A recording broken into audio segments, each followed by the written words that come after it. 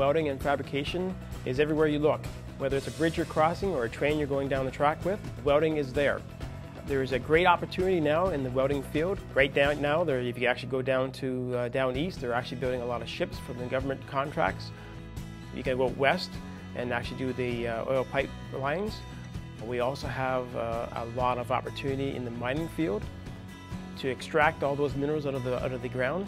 It requires a lot of heavy equipment, which is actually done by the welding and fabrication area. The field right now is actually crying for welders, and it is very good for you to take this program and become part of this career.